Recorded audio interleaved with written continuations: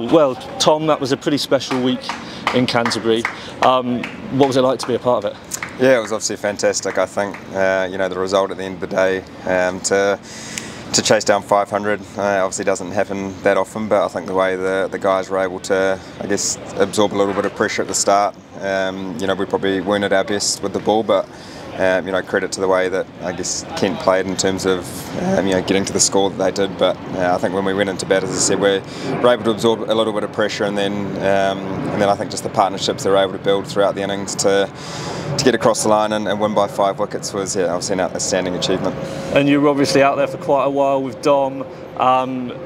He clearly got into quite a mental frame whereby he was just, as you say, absorbing all that pressure. What was he like out there in the middle with you?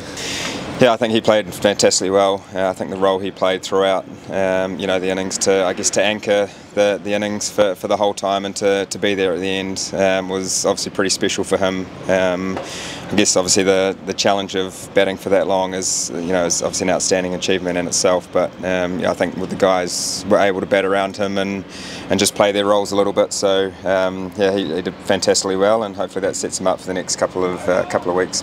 And what was the atmosphere like in the dressing room actually before the chase, when you're sitting there facing down certainly a Surrey record to chase that total? What was the chat in the dressing room? What were you talking about before going out to face that challenge? There wasn't a lot of chat, to be honest. I think it was about guys just going out there and playing their roles as best they can and trying to stick to a game plan for as long as possible. And I think we were a couple down on the third night, which Jamie Smith came out and played a fantastic innings. He took the game away from them a little bit, and Sibley just played his role at the other end. But I think heading into that last day, it was about guys going out there and just playing their roles as best they can. And we knew we weren't going to win it in the first session. It was about trying to take it deep and absorb that pressure. And the guys obviously did that fantastically well. And towards the end, we managed to pick the rate up a little bit and put the pressure back on them and to get across the line. In that last session was it was a great achievement. And tell us, why did you want to come to Surrey, play here at the Care Oval? I think the opportunity presented itself. There's obviously 5 games in sort of 8 weeks, and I guess to experience these conditions again. Obviously played a little bit of county cricket before and played a few test matches over here, but I think Surrey, obviously a famous club here in England, and I guess to mix with some of the players and obviously some of the coaches here, it was important for me, and I've certainly enjoyed my time so far.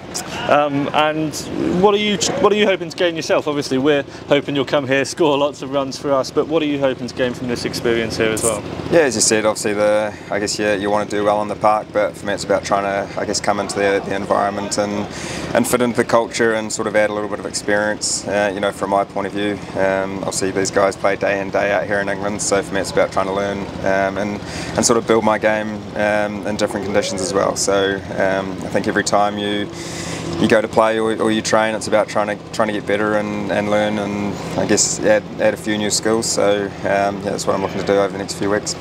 A big game here starting on Sunday against Lancashire, one of the really strong sides in the division. How much are you looking forward to coming out wearing the 3 feathers at the Care Oval for the first time? Yeah, it'll be great. It'll be great to represent Surrey at home. I've been fortunate enough to play a few games here for New Zealand, and it's a great atmosphere. Obviously it'll be slightly different with the 4-day game, but just to come here and I guess meet a few members and a few of the supporters.